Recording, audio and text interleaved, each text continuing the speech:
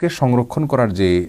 পদ্ধতি আমাদের সমাজে প্রচলিত আছে, বিশেষ করে আমাদের দেশে হাজী সাহেবগণ হজ থেকে আসা এহরামের কাপড় রেখে দেন এবং ওসিয়ত করেন এটা দিয়ে যেন তাকে কাফন দেওয়া হয়। এই ব্যাপারেও কোরআন এবং সুন্নাহ বিশেষ কোনো নির্দেশনা নাই,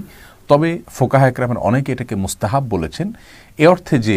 আল্লাহ সুবহানাহু ওয়া তাআলার কাছে করুণা লাভের জন্য আল্লাহর কাছ থেকে এহরামের কাপড় যেটা পরে তিনি হজ করেছেন, আল্লাহর দরবারে হাজিরি দিয়েছেন, সেটা নিয়ে তিনি যেতে চাচ্ছেন। তো এমনটিকে আমরা নিষিদ্ধ মনে করব না, যদি এটাকে কেউ সুন্নাহ মনে না করে, এটাকে বিশেষ কোনো গুরুত্বের সাথে না দেখে। সাদ ইবনে আবি ওয়াক্কাস রাদিয়াল্লাহু তাআলা আনহু তিনি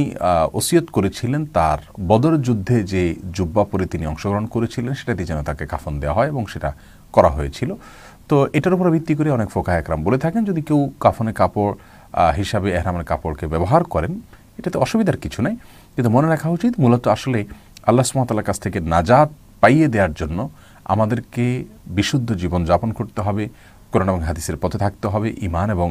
আমলকে বিশুদ্ধ করতে হবে, এটা হলো মূল কাজ। আর পাশাপাশি আল্লাহ সুবহানাহু ওয়া তাআলার কাছ থেকে রহমত এবং অনুগ্রহ পাওয়ার জন্য বিভিন্ন বাহানা, বিভিন্ন উসিলা, বিভিন্ন আপনার মাধ্যম তালাশ করা, অন্বেষণ করা, এটা দোষের কিছু নয়। আল্লাহ সুবহানাহু ওয়া তাআলার অনুগ্রহ পাওয়ার আশা যদি এরকম কেউ করতে পারেন, তবে তার ধারণা পরিষ্কার থাকতে হবে যে কোরআন এবং সুন্নাহর কোথাও এহরামের কাপড়কে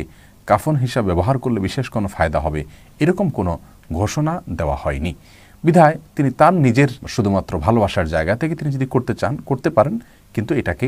নিয়ম বানিয়ে নেওয়া এবং এটাকে